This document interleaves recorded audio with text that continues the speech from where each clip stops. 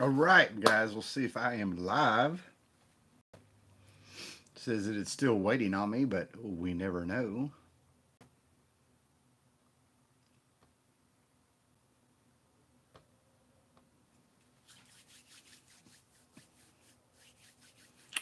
Love my setup here.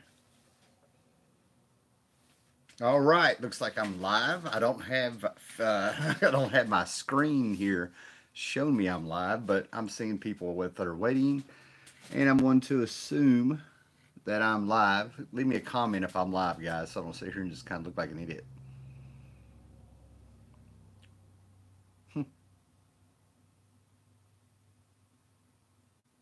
All right. Well, anyway, we're going to move forward and assume I am live. Yep. Or set. What's up, John Jones? Okay. The fact that I put myself on here kind of blows my mind because I just got back from. It took me about 5 hours to get back. I actually stopped and did some stuff for work from Baltimore. Charlton 66 lives in Maryland. He let me stay with him over the weekend. We went up to the Baltimore Con. I have two live shows on this channel. Go make sure you go sub Charlton 66. And the only thing that I got to say is that it was a fantastic weekend.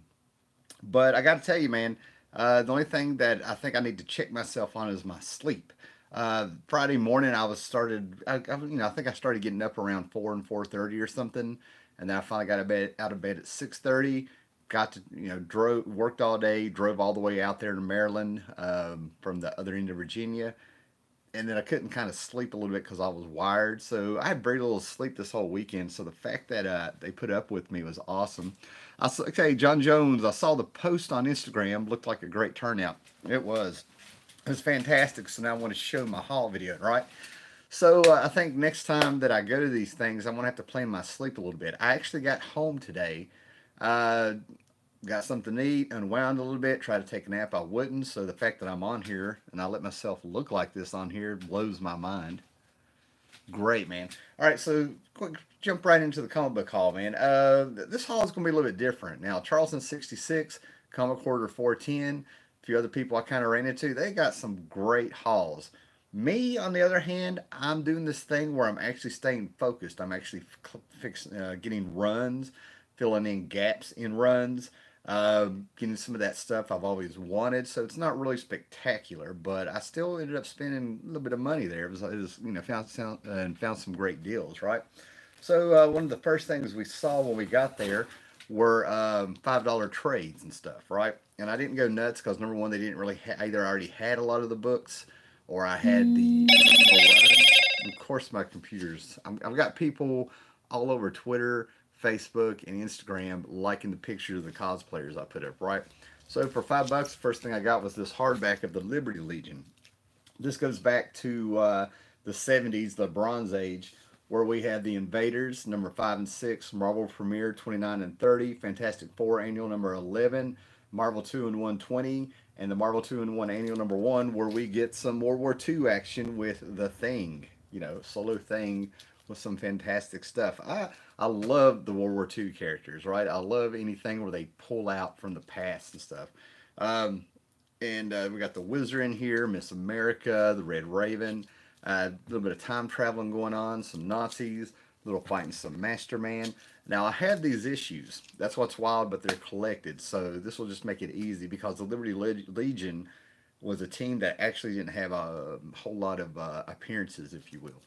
So we got that for $5. I got a softback of this. I had the trade of this in hardcover right here on the shelf. I had the original 3-issue miniseries. This is by Dave Gibbons of Watchmen fame writing.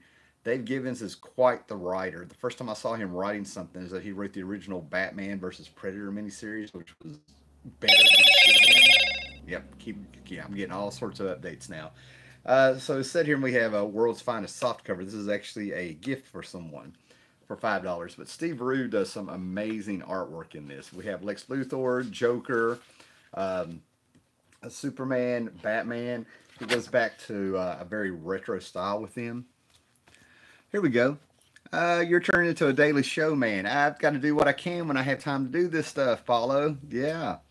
The Thing, Liberty Legion team up is one of my all-time favorite stories. Eric Breen, yep, absolutely. I mean, just fun stuff, solid comic book telling. All right, we got Brian Space Baby 227. What's up, man? Hello to you too. Now this one right here, this I think this came out in 1990. Some great Bohampton art, and this is one of those books that it's really not hard to find, but I couldn't believe that I ran into it for $5. I was about to go to eBay and stuff. This is a Viking Prince hardcover from 1990, I believe. And I always wanted this because of the Bohampton art and because it's a fantasy story with the Viking Prince and all this stuff. Viking Prince is quite an old character at DC. So how he got a one shot, let alone a hardcover, you know, graphic novel, hardcover standalone story blows my mind. So I was really happy to get this. Sometimes you just need a different kind of art. It's not quite painted, but it looks like it might be colored pencils or something in here. I haven't really had a chance to get into it, but it's just really fantastic. Just to have a little something different there. You know, of course, it comes with a dust cover. Just great stuff. But it's called Viking Glory, and we'll read it. And if it's something worth talking about, I'll do a live show on it. Let me check some stuff here. Paulo Costo, he's right there. Costo's right there with me. Viking Prince by Bohampton. Yep, he's with it. Can you silence that, or is that a mute point? I'll see my. I'll see myself out. No, don't run away, Eric Breen. Not a lot I can do to really silence it because it will affect the microphone. I'm gonna try another phone here pretty soon. I'm having horrible problems with phones. A friend of mine has the Brazilian edition of World's Finest. Need to get a version of that myself. Yep, that's right, Paulo. It's really good stuff here. See if we got anything else going on here. Yep. Okay, we'll just leave it where it's at there. Okay. Now, Charts on 66 gave me quite the present. A copy of Spider-Man 100. I haven't had this comic book since the late 80s. I actually had it with the original stack of comics that were my stepdad's and my uncle's that I sort of, I wouldn't say inherited, but when they left them behind, I kind of grabbed them up. And I'm not quite sure what happened to it. So thank you to Charlton66 for this beautiful copy of Spider-Man 100. Very happy to have that. Okay, when cons have cheap trades, I'm always in danger of blowing my whole budget. Yeah, I have to watch myself, and I try to hit those first. There's been something going on in the last 2-3 years where two separate dealers, Heroes Con and another little smaller convention, where they told me they just go around buying up whole collections from people. And when they get those whole collections, they'll just go through and they'll have all the trades, and they actually sell those trades for sometimes the soft covers are $3 to $5. Hard covers can be anywhere between 5 and 10. They're not real worried about them. We'll go over some of this stuff later. Now, if you saw my Twitter and my Instagram, you saw me talk about running into an OG YouTuber who is still going, and it was fantastic to spot her and to meet her, and she knew who I was because we've been doing this forever. But Comic Uno, maybe it's Comic Book Uno, but anyway, she has two comic books. She in Artist Alley, she had her table set up with a partner, and she's put out two comics. So she signed this. We took some pictures. I'm going to read this. This is called, they call her the Dancer. So apparently it's about a ballerina whose parents were pretty much killed in front of her when she was 8 years old. And I think someone she calls the sensei adopted her. So I'm not sure, that's about as far as I got. I just kind of got through the first couple pages to check it out. I was really curious, but good for a YouTuber to rise above and get published and stuff. And I don't think she went through Kickstarter and Indiegogo to do this. This is through Short Fuse Productions. So I'm gonna do a little research to see what kind of company they are. Might be her company. I don't know. Okay, what we have here. When concept, did I read that one? Yep, everybody's just talking along, right? Now I think I'm down to needing maybe 1 or 2 issues of having the entire Epic Illustrated run. This was Marvel's answer to heavy metal to a certain extent. It was more American comic book guys, some English guys. They pulled from quite a few people. I think this ran quarterly from 80 to about 85 or so. But this is just fantastic. I can't tell you what number it is because they did this. You have to look at the top and it says Marvel Magazine Summer 1980. They did it by season. So, oh God, that's annoying. So anyway, this was just a really fantastic find. Needing number three, I think, but that thing is jacked up since they said there was going to be a Dreadstar movie, and there will not be a Dreadstar movie because Epic Magazine number three was the first appearance of Dreadstar, so it shouldn't really be that much. I'll get this box out of the way a little bit. So this was just fantastic find. I loved Epic Illustrated when I was a kid. It's where I found Cerebus, the Last Galactus story. Just so many good memories with that book.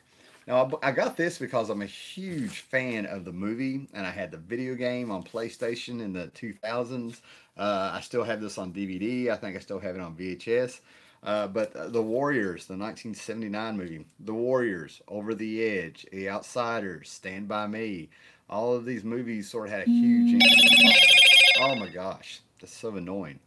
So anyway, I have a Warriors number one. The artwork looks horrible in it. It's one of five. I just happened to be moving around the boxes and found this inspired the Dabble Brothers, whatever company this is. So it's the official movie adaptation. But I like the Warriors. It'll be a little something cool to have to go with the collection there. Now we're getting into stuff where it's a little bit retro. The first two issues that I have here, I'm definitely going to upgrade, but they're really elusive to me. They're not hard to find. I could get on eBay and stuff and get them.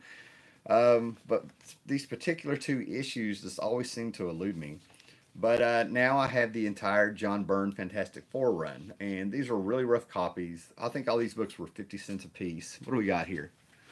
You and Charlton 66 were telling about Pepe Moreno yesterday. Pepe Moreno's Generation Zero ran as a series inside Epic Illustrated. I think it was reprinted in a full graphic novel.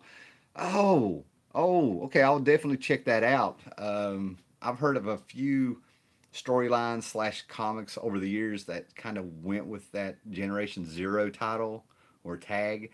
So I'm not going to really comment on it, but that really does sound familiar. And if it's an epic, I know I've ran across it. Getting back here, man, but right here we have It's Clobbering Time, Fantastic Four 274, with one of the really striking and eye-catching covers. Just going to go with that. I'm going to go all Big Lebowski dude here and just abide with that sound going on. Everybody's getting off work and checking out my stuff. So basically, just got this. And then we got 275. And Charlton 66 was really cool about this because as soon as he saw the cover, I've never read this, but basically the storyline is about She-Hulk was sunbathing on top of a building in New York, and this sleazy looking dude comes by in a helicopter, takes a picture of her topless, and is going to put it in a magazine. And it's all about her stopping her, I guess. So that's just really funny. I want that as my ringtone. You can have it. Pepe Moreno did Batman Digital Justice. I do know that. Yeah, cool, man. Cool. All right, now, really happy to get this. You guys, if you've watched my channel, oh, there's more here. Okay, picking up a few things. I'm a Captain Marvel, Black Adam fan, going back to the 70s when I was a kid, watching the Shazam Saturday morning live show, the ISIS live show. He saw his back up in the World's Finest. There was some scattered Shazam Bronze Age comics around the house, and there's quite a few, I don't know, 2-3 issues where the Marvel family and or Shazam popped up in DC Comics Presents. Here's number 33, a little bit beat up, 50 cents. But I got this Rich Buckler art inside of it. Roy Thomas and Gary Conway all over this, and it's really fantastic because it opens up with Jimmy Olsen reading a Captain Marvel comic. And I'm kind of jealous because, they get to use the title Captain Marvel in the DC Universe, where they can't do that in the real world. So, yeah, I just kind of grabbed that. Like I said, we're doing the thing where I'm nothing real spectacular. Charlton66, what's up, buddy? Doing that big haul video. And I've already told people at the beginning of this to check out your haul video because you got some fantastic stuff, and I got the low-key stuff, man. So go watch Charlton66 when he does his haul video there. Here we go. John Jones. I love John Byrne's run also. I find it's a bit of word text heavy to read. I lose interest sometimes. Um, it's just I think some of that stuff's from a different era, different era. Roy Thomas, Steve Gerber. If you really want some heavy text, Chris Claremont back in the '80s, go check out some of that stuff. Yes. All right. Two Legion books here. I won't get into them because I really haven't had a chance to go through them. But I'm really backing up. I'm always trying to, get some Legion books. Oh man, everybody's off work. They're all over my social media.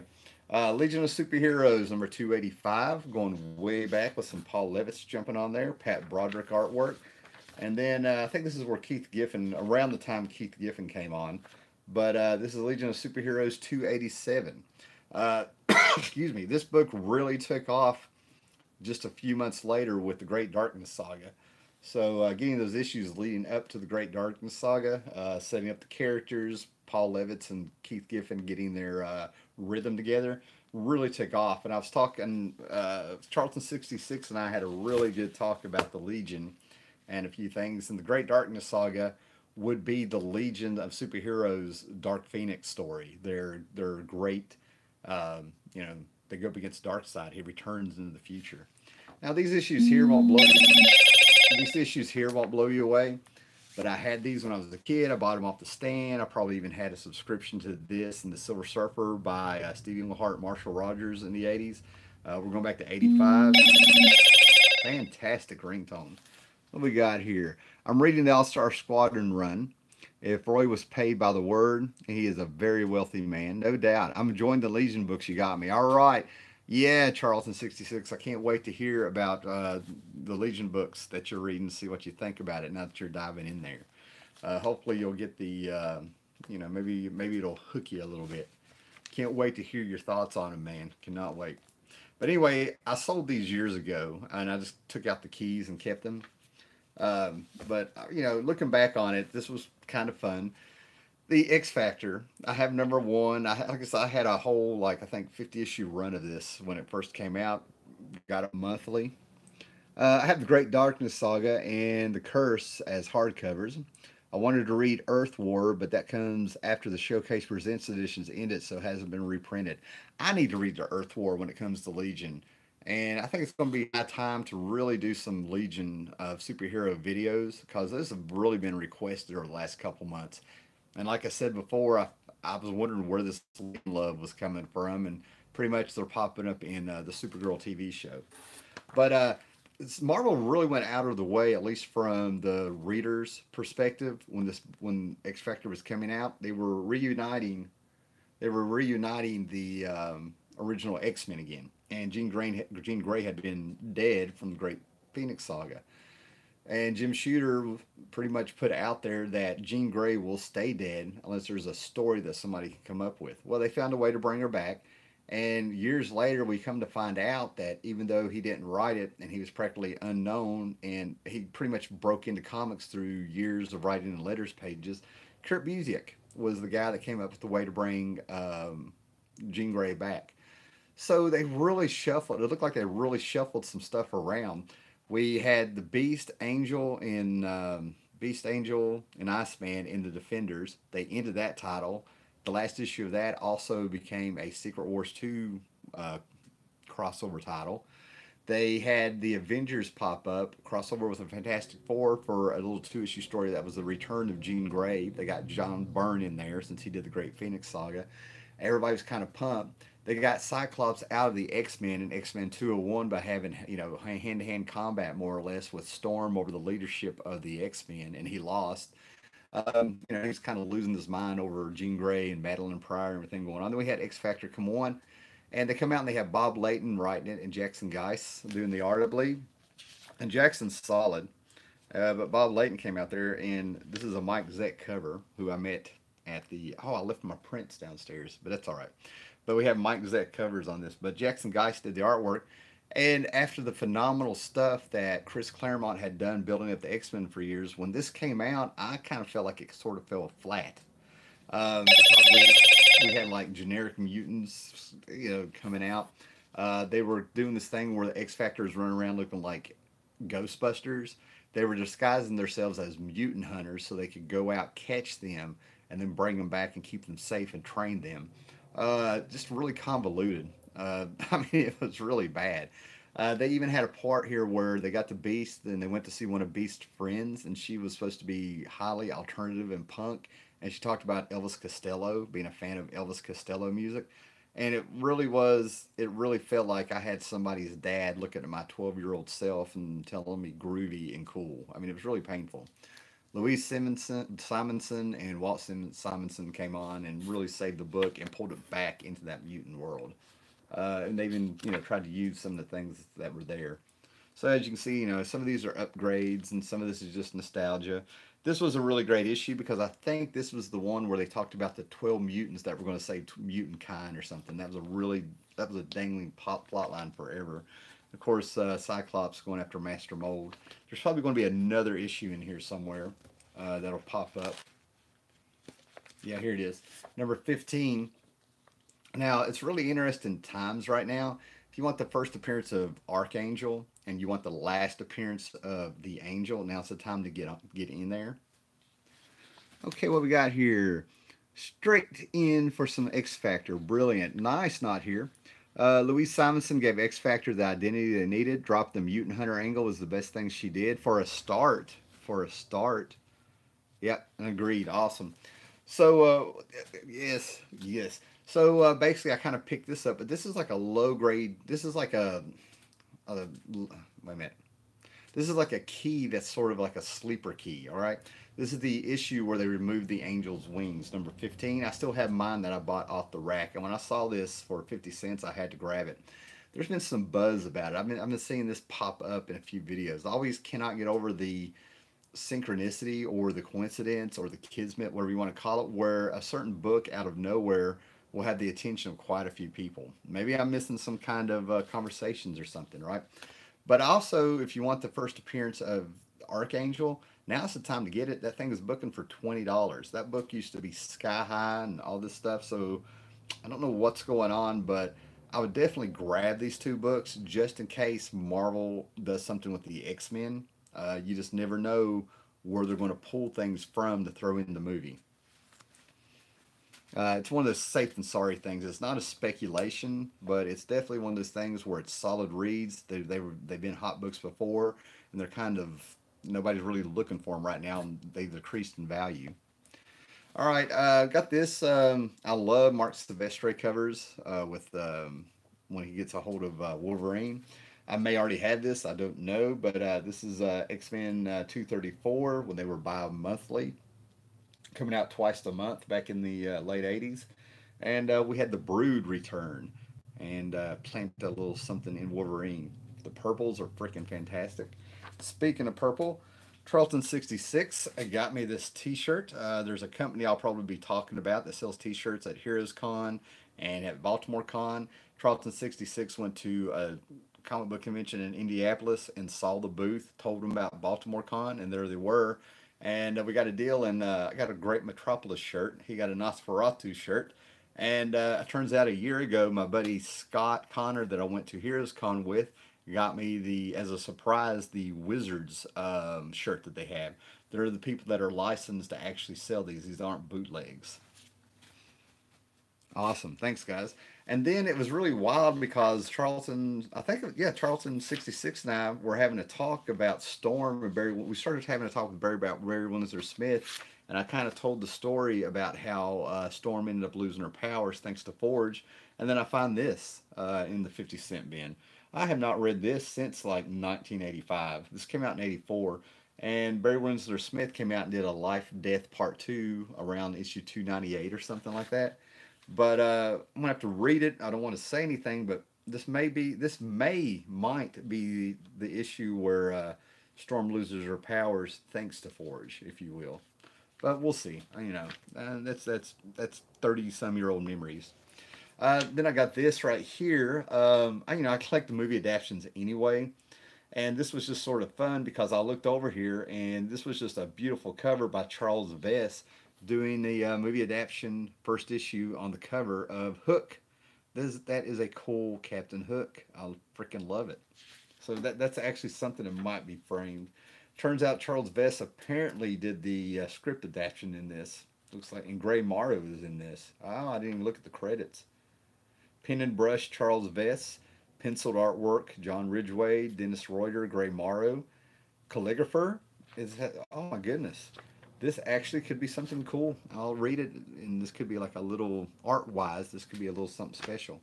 And Paulo, we brought this out the other night. I actually got to do a little research for about 10 minutes. Turns out issue 257 after this is the first appearance of Nebula. That's why that book was hot. So for years, at least around down here, I don't know about Baltimore and stuff. This was about a $10 book. That's why I grabbed out the 50-cent book. I was collecting. This is my Avengers for me. This was the Roger Stern, John Buscema, Tom Palmer era was my Avengers. I love the late '70s stuff, but when I was spending my money to get this stuff, this was mine. So I'd read this. They're in the Savage Land. Terminus pops up, and they were saying. I think they were trying to get rid of 256 with 257 by saying this was the first appearance of Terminus, which it isn't.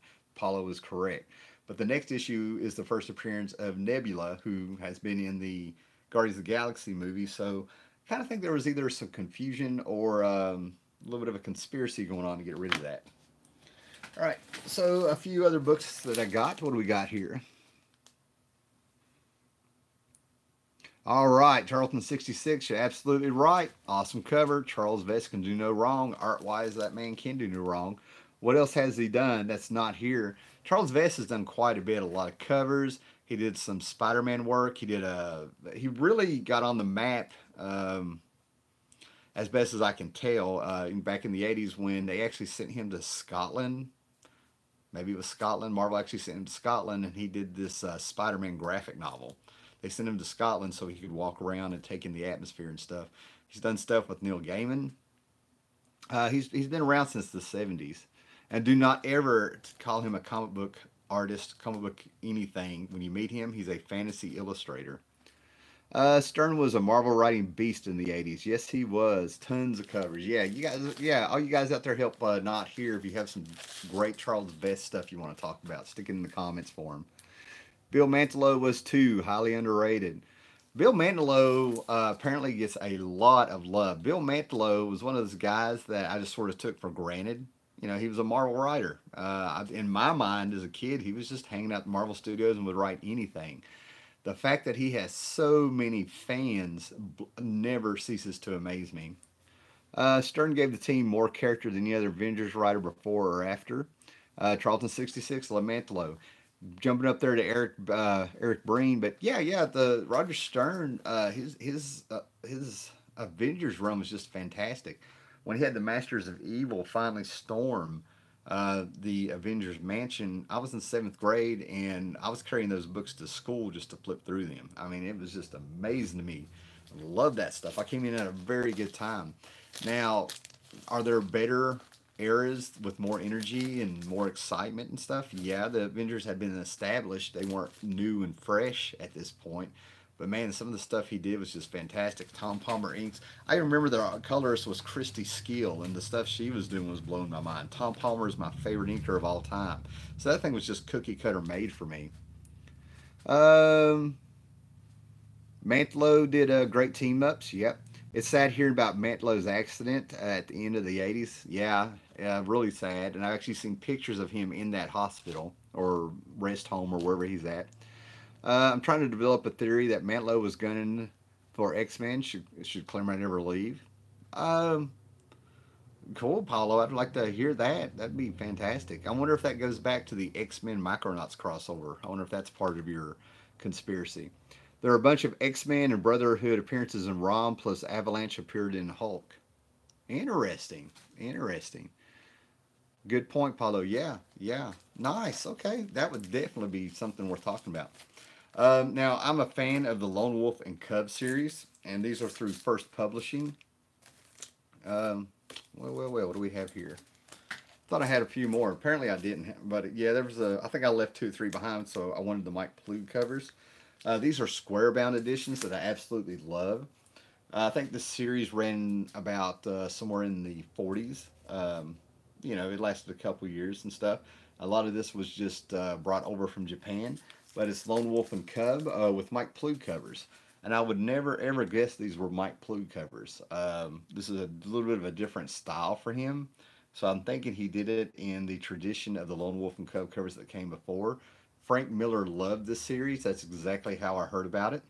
And he actually did covers for the first, I don't know, 12 or less issues when this came out. But Lone Wolf and Cub had a huge effect on him. You can probably go back and read Ronin and see where that, how it influenced him. But these Mike Ploog covers, I'm a Ploog guy, man. They're fantastic. All right, picked up a little something not too special. Amy Chu signed this. I got this from my daughter. I want to mail it to her. She had it personalized for her. But apparently there's a Poison Ivy one shot or series out there, Cycle of Life and Death. No idea what this is, but grabbed it. I want to send it to my daughter. Another present that Charlton 66 gave me here was ROM 37, and this is Evan Dorkin's first published work. I think Charlton 66 told me he's in the letter pages in this ROM issue. So Paulo talks about ROM, and up, bam, here comes ROM. We bring up Bill Mantlo. That's how the whole weekend went. We would talk about something, and then I might stick my finger in a box, just kind of seeing what's in there, and it's right there. It was amazing, and we're still doing it. Okay, remember when Hercules wanted to kill Atlas and Thunderbolts over the Mansion Siege from Avengers? Those stories were 15 years apart. Yeah, and it made sense. They were drawing from continuity and having these characters like they lived in that world. Of course, Hercules wanted his ass. Did you see what they did to Jarvis? Yeah, Marvel had writing and editing those days. Yep, there was a. That's when continuity mattered. Eric, then Bendis arrived and ruined everything. I bought a Mike Ploog Cole issue and was blown away by his work. It was like the modern Eisner style. Mike Ploog's a beast. He's so freaking good, man. He's one of my favorite artists. I would see Ploog work in like cartoons, movie cartoons, backsheet cartoons like Wizard, and then there'd be certain movies that I really liked as a kid, like The Thing, John Carpenter's The Thing.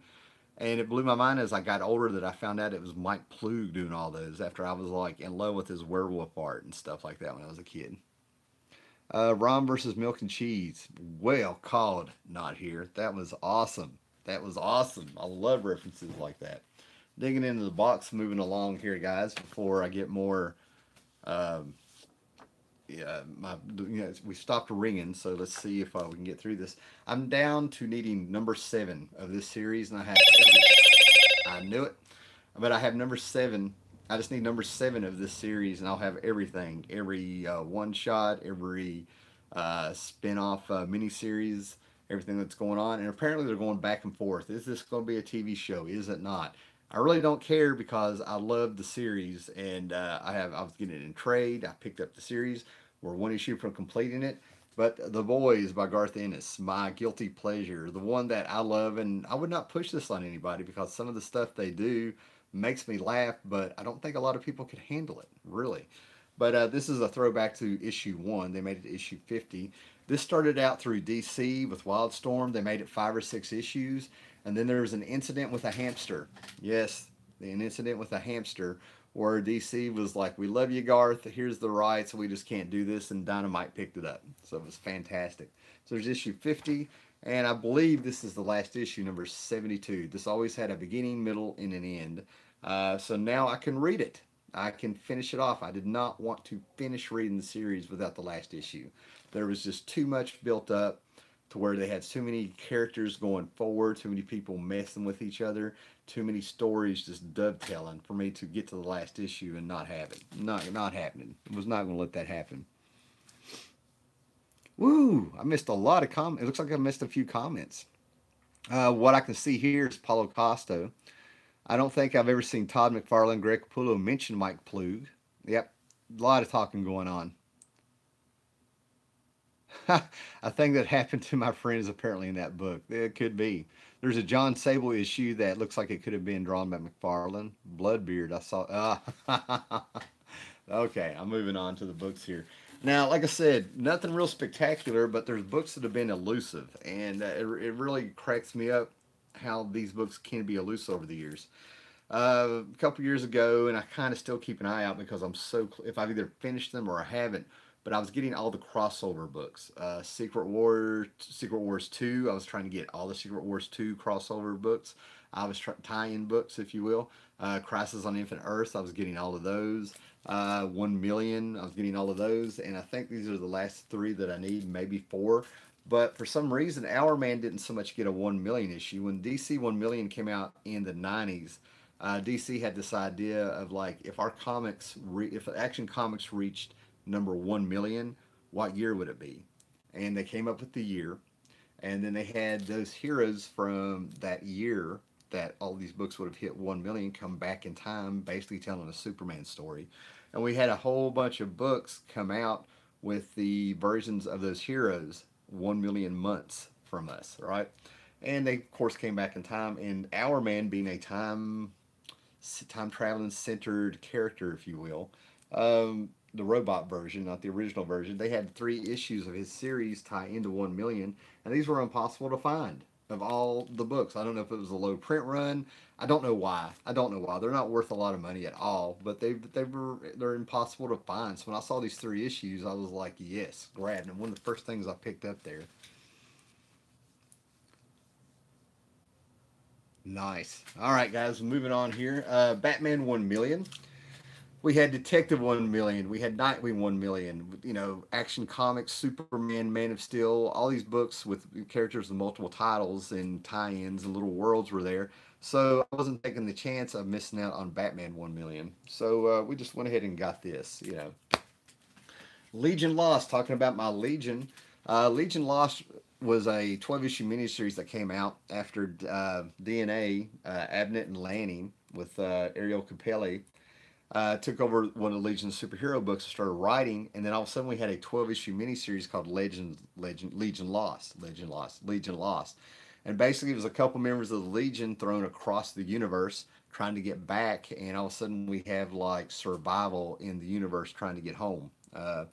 And I think it took them over a year to get back and stuff, right? And this was hot. Everybody was talking about this. This is around 2000, yeah, in 2000. All of a sudden, it was like people were talking about the Legion again. That's what happens with the Legion books. They come in waves. They come in waves of people getting excited about them. And I completely missed out on it. I was married, had a 2-year-old at the time. You know, I just really kind of missed out on a few things. I was still doing my thing in flea markets, but I was being a dad, and of course I would miss the event, which is all right. So I just got issue one. They had some scattered issues for this 12-issue miniseries, but I'm gonna try to collect them all at once. So I'm gonna start at the beginning and pick them up. No rush, no rush. I already know what happens. Hit 1 million. 1 million is awesome. Got it. Yes. In the future, every comic is a YouTube adaptation. That's funny. It's like Star Trek Voyager with DC superheroes. Yep, absolutely.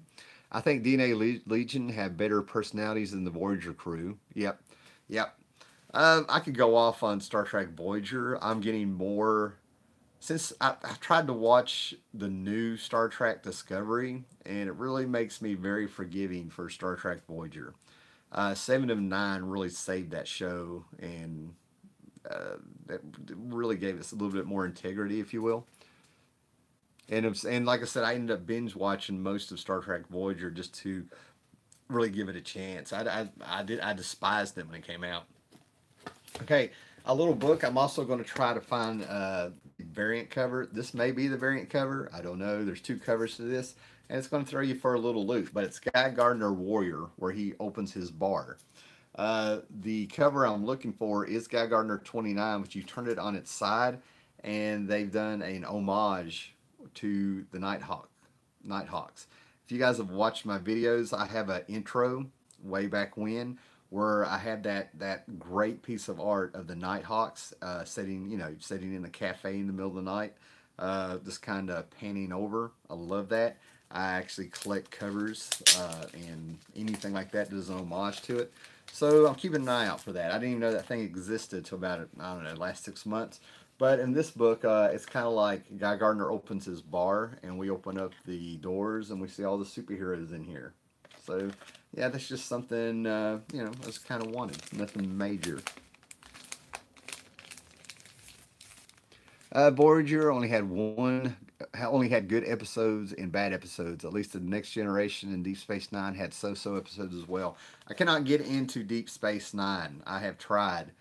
I have tried. I hate the Ferengi. The whole show feels like they're taking props and costumes and stuff from Star Trek Voyager and the Next Generation and recycling them. Like, here's what we got. What can we use? I've tried to get into it. Some people love the show. That's why I don't come down on it.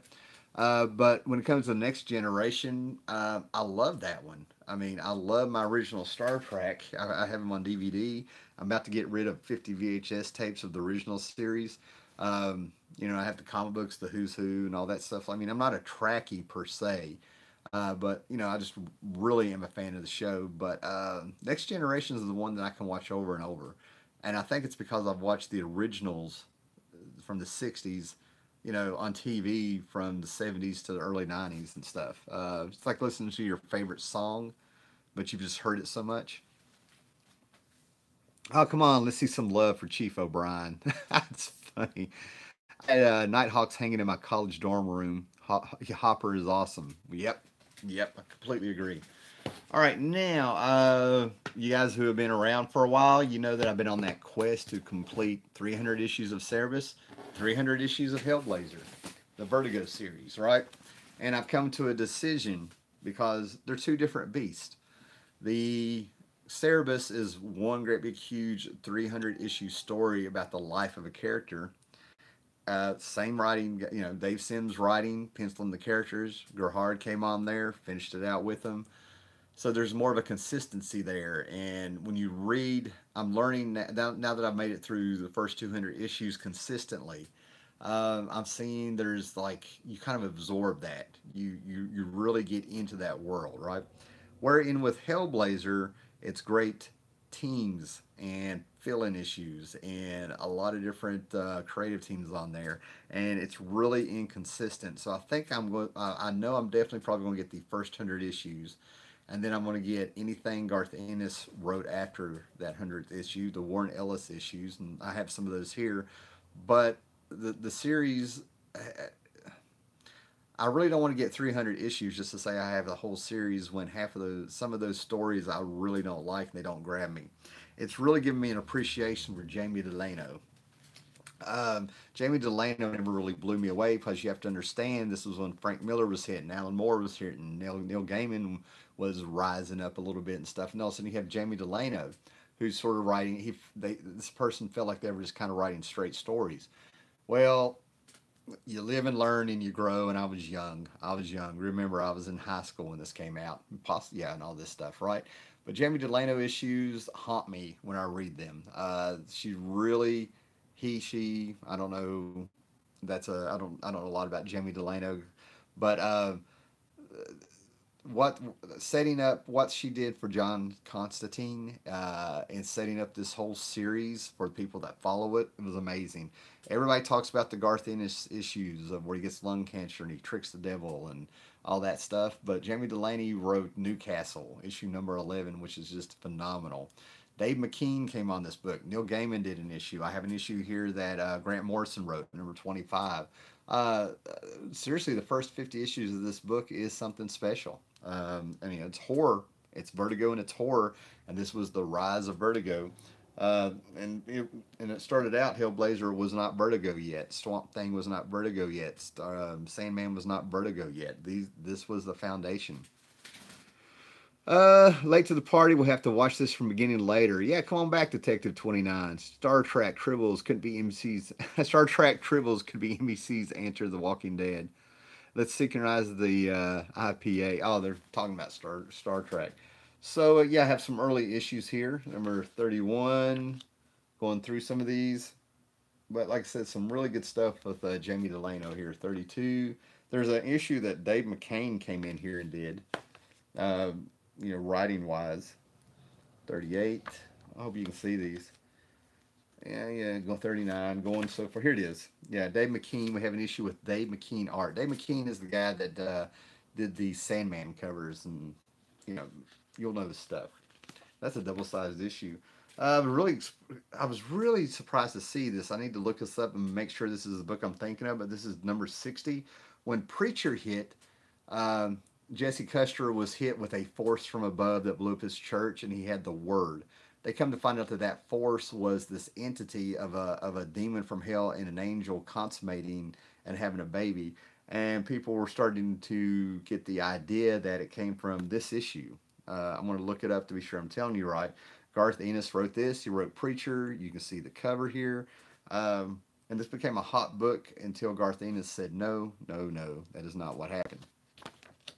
But I can go on. 143, and what's sad about me deciding to quit trying to collect all 300 issues of Hellblazer as of right now in my head, I may change my mind, is that I am damn close to having them all. But I got in there, read some of them, and some of these, they're just not all winners, folks.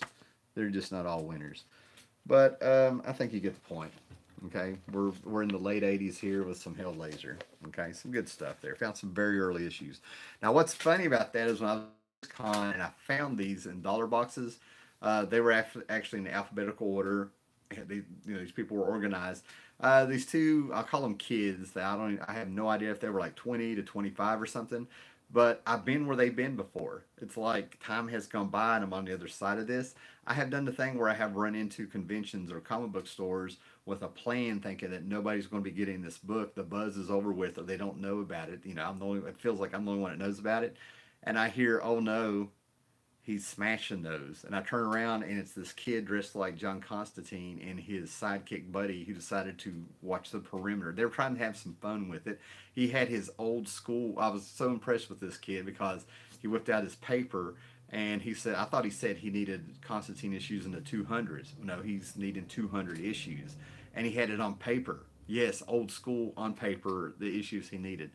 So I sat there and I just started handing him the books because I've been there. I walked in when you think you see somebody going through there, and you know they're going to grab the shit you need. Dave McKean is the only threat to Bill Sienkiewicz. Sienkiewicz, excuse me. I can see that. Anyone who hasn't read Hellblazer, be warned. It's deep and heavy. Just stick it out. Great, but I feel I relate more being from England, in my opinion. Sienkiewicz is Carlos Santana. McKean is Joe Satriani. Whew, you guys are going deep on this. Now, let me tell you something.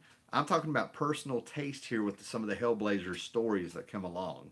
Hellblazer is fantastic. Don't get me wrong. What they've done with this character, built him up. They have him aging in real time. I think it was Paulo who made a comment there one time when I was talking about his smoking reflects his self-destructive nature. Anybody that crosses his path is going to get screwed. He can be a bastard when he needs to be, but the thing about it is that he is English. So that comment there about being from England and stuff, I totally get that. There are probably things written in this book that probably resonates with you being from England. And over here it just sort of adds to an atmosphere. You know what I'm saying? Like it's sort of like you're a tourist in England, and he's talking about things you're just not quite. When White Stripes wrote a song called "I'll Have a Ball and a Biscuit," I had no idea what the hell he was talking about, and I was told that as an English term. There you go. Cool. All right, guys, we're almost done here. We're almost done. A few other things that I grabbed here. I got some prints, and Charleston 66 actually gave me a original art comics page from Legion 90 that I'll show in another video because I didn't bring them up here. I'm wore out. Need to work on my sleep. We'll just slow down here, right? So there were, I think it came to 12 comics that I needed. But this particular table had buy 20 books, get 20 for free, and it came to wait a minute, buy 10 books, no, I think it was, I'm already messing this up. I can't remember. I think it's if you buy 20 books, you get 20 for free. And I could not find 20 extra books. I was throwing stuff in there for Charlton 66, trying to split up the stack so I could just hand them a 20 and go on. So I got a few, because there was the stuff I needed in there, right? So I got this, I always pick this book up. This is a very underrated book that a lot of people don't know about. Actually, I'm the only one that I can think of that's talked about it on YouTube. I know who's that channel? Oh, Comic Crypt of Castle Hill or something like that. He bought it on my recommendation. But this is a Wildstorm Spotlight featuring Majestic #1 by Alan Moore. And it's the end of the universe. We have Mr. Majestic, who is Superman. We know he's just another Superman character, if you will. And Alan Moore has wrote the last day of the universe, where everything's dying, and we get to see the immortal creatures that have been able to survive to the very last days. And now entropy is taken over, and we get to see how the universe ends. This is a very deep, very cool, very cool comic that I love. Very sophisticated. It's straightforward, but it does not insult the readers. And it came from Image. Imagine that. Okay.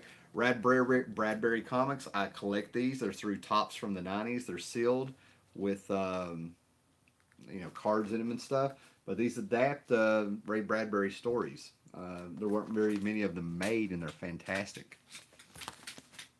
20 for 20. Thank you, Charlton. Thank you, buddy. Glad you were out there. The Wanderers. This is the infamous issue that I was talking about. I've talked about it before on here and stuff, but me and Charlton 66 were sort of talking about it. And it pops up. I stick my finger in a box. I just flip through a couple, and there it is. But this is Wanderers #12 of the future. This is in the future, in the world of the Legion of superheroes. They took an obscure team that popped up, I think, during the 60s or 70s. And there's a history of what happened to them. But this particular character that's hugging the little dinosaur that may or not, it could be several kind of different dinosaurs. But he's a shapeshifter. And this is the infamous issue of the only reason people who were there remember the Wanderers, why this book has kind of had a little bit of a infamous feel to it when you say Wanderers, is because he shapeshifts into a dinosaur and mates with that dinosaur so it'll be pregnant to keep the race alive. Take that in. Yeah. This is a book, Power Man Iron Fist 119, a John Byrne cover. I had this book when I was a kid. I think it was given to me when I was getting my appendix out with a stack of books. A couple years ago, I decided to sell a bunch of Power Man and Iron Fist books and stuff, and I regretted selling this one. It's a John Byrne cover. I found that. And then to fill that out, I ended up just grabbing, to get that 20 for 20, I ended up just grabbing through those boxes. I just grabbed a whole bunch of Fables books, some Vertigo stuff. Nothing real spectacular there. Let me check the comments. Enjoy the 2 live shows y'all did. Did not see them live, but caught them later. Thanks, Detective 29. Yeah, we had a blast doing those. Grabbed this because, again, John Byrne fan, but, in the middle of the Who's Who, John Byrne came in and revamped Superman, so he got to do a cover of Who's Who. This probably makes my second or third one. This was actually very hard to get. Out of all the issues of Who's Who, this is the one that disappeared off the stands, and it was because John Byrne, the superstar, came on to Superman. Everybody wanted it. Years later, I think in a Who's Who update, they finally gave the Silver Age Superman his due and gave him his own Who's Who entry. The Silver Age Superman, you had your Golden Age Superman, and then you had the Silver Age Superman, who kind of disappeared because we had the story, whatever happened to the Man Tomorrow, that gave him closure, but he didn't really get his credit. I don't think he really got... Hey, Steve, look what page I opened up to. The Star Hunters. Yeah, Charlton 66 will get that. He'll get that. But, let me see. Let me make sure I'm talking right in here. Nope, he's in here. I'll take it back. But, Silver Age Superman really didn't get his love after John Byrne revamped him for the modern age of the 80s there. But he's in there, so that was kind of cool. Let me make sure.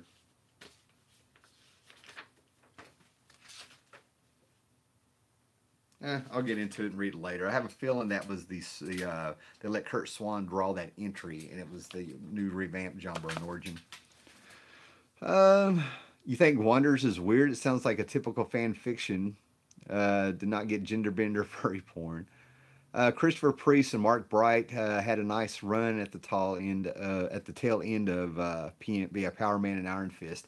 Yeah, those were really good. I really liked Mark Bright's work. Mark Bright was one of those guys that I was always happy to see him on something. Unfortunately, I started seeing him pop up a whole lot in Avengers Spotlight. It made me nervous because that was an anthology series where you get 2 Avengers solo stories, and he started really popping up in that. I've heard about Star Hunters and would love a trade paperback of it. Nails, nice, well done. Charlton 66 is the man talking about Star Hunters. I have 3 issues here, and it's actually a comic that just by looking at it, I kind of rib for looking like the cocaine 70s. After seeing some artwork that Charlton 66 has by Bob Layton, some original artwork, and hearing him talk about it a little bit, I'm going to go back. I'm going to read that book with more forgiving eyes. Um, as long as I don't hate it as bad as I do Booster Gold, I think everything's cool. Last stack, guys. Last stack. Yeah. We've been over here a little bit over an hour. I'm probably going to end up making 2 more videos to actually upload as videos. But got this Secret Origins with the New Gods. There was some really good talent in this book. That's what made me pick it up. It really surprised me who all wrote and drew in this. And then, we'll show you this one first. Found these. I think these were from the 20 for 20. 80s reprints of the Neil Adams stories of the classic X-Men before Claremont came on and before they just started doing reprints. Really interested in seeing these. Love my dinosaurs with Sauron. Yeah, good stuff. Sentinels and Sauron, Neil Adams, good stuff. Man, all kinds of people in my driveway. Finally, I think I have all the issues of this. This is from Epic Comics of the 80s. I saw this advertised all over the place, but it's apparently the story of the Black Dragon, a #1. It was a 6-issue miniseries, and it was Chris Claremont and, let me make sure I get it clear, John Bolton. So John Bolton ended up doing the backup stories in Classic X-Men, where Chris Claremont, they would reprint the run of X-Men from Giant Size X-Men up, where Chris Claremont, took over and stuff. And then Chris Claremont would write new stories to expand on those stories, sort of retro tales that weren't, new information for us and stuff. And John Bolton would do it. But anyway, this was advertised all over the place in Epic Illustrated and in the Marvel Comics. I think I saw it in Amazing Heroes or something. So we're going back in time and getting those. And the next thing I'm probably going to check out is Swords of the Swashbucklers. I'm buying so few new comics now and stuff. It's kind of like making me want to go back and appreciate some of this stuff. So I have 5 of the 6 issues of Black Dragon, and I'm pretty sure I have the missing issue somewhere here. And then this led into an advertising of Moonshadow. And this got some love when I showed the 2 issues of Moonshadow I found at an antique shop. I now have 12 issues of Moonshadow. Can't really tell you anything about it other than that I found it real interesting that Marvel's Epic, did 12 issues in the 80s, and all of a sudden Vertigo reprinted the issues through Vertigo with new covers, same story. So I had to be very careful. See what I'm saying about the advertisement being everywhere? But this looks very interesting. J.M. DeMites. And this series got some love, but I mentioned it last time in a haul video that they loved it. So it'll be real interesting to see what this is about. And I really like this Epic line of comics that Archie Goodwin was over. Really great. I mean, look at that cover. That is so cool. It's fantastic. He's got a gun. Yeah, there we go. And then I have the missing issue I need in my Legion, 5-year reboot, if you will. Number 16. This cover connects with issue 17. And it kind of eluded me a little bit, but I think that's Laurel Kent. I think that's her name. That doesn't sound right, but she's a Daxamite, I'm pretty sure, who ends up being the replacement for Supergirl after Crisis. All right, guys, do you have any questions or anything? Is Star Hunters written by David Michelinie? Michael, yeah, I think I only saw that as a write-up in Comics Journal. Yeah, Paulo and everybody's talking about that. Okay, cool, man. All right, guys, unless anybody's got any questions, I'm going to freaking eat, take a shower, and try to unwind to go to bed and probably bag and board some of this stuff. I'm exhausted, and I'm so wired I can't sleep. I know I'm slurring and talking like I'm drunk and stuff, so thanks for hanging in there with me. Thanks to Charlton66 for all the great stuff, the good times. I really appreciate it. Had a great time. And here's the Baltimore yearbook. the comic books. This year's theme was Strangers in Paradise, and they got a lot of artists who were at the con to go in and do these pinups in here, and they collected them and made this book. So I thought that was really cool.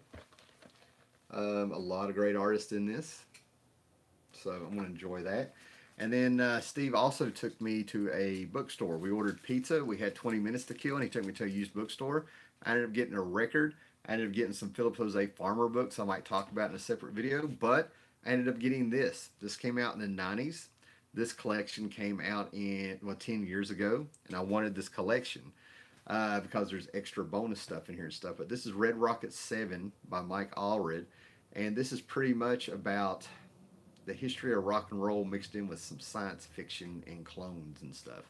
This has Mike Allred starting with Elvis, all the way up to David Bowie in the 90s, Iggy Stardust, the Beatles, Brian Jones, Dead Rock Stars, rock and roll, Sgt. Pepper's Lonely Hearts Club Band, just everything in this. I've always wanted to read this. To me, I built this up in my head as being a classic rock opera for from comic books and stuff.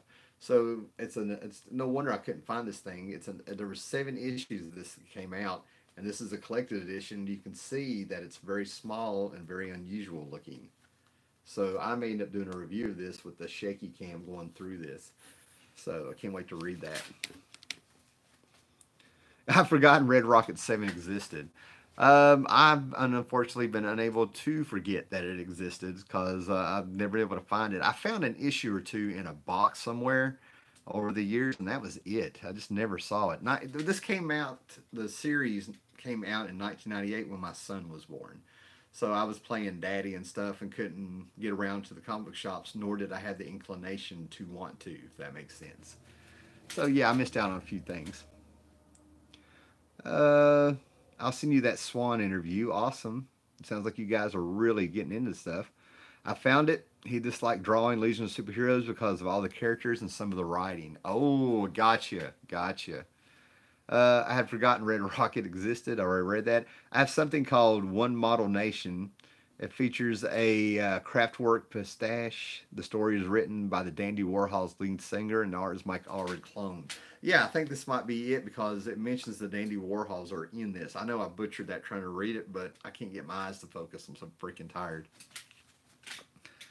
All right, guys. Man, we got a lot of people out there. Thanks for hanging in. Thumbs up, share this, get it out there. I have a few ideas to slow down a little bit on some of these books. Of course, we're doing the live show here with my hauls. After I read some of this stuff, I might slow down and do regular videos that upload that you can just watch if you want to, man. But get this out there. Thank you, Charlton66. This weekend was made possible. This haul was made possible. These videos were made possible over the last couple of days because of that man. Can't praise it enough. And you guys be cool to each other. Later. Be excellent. Thanks for popping in. Later, guys.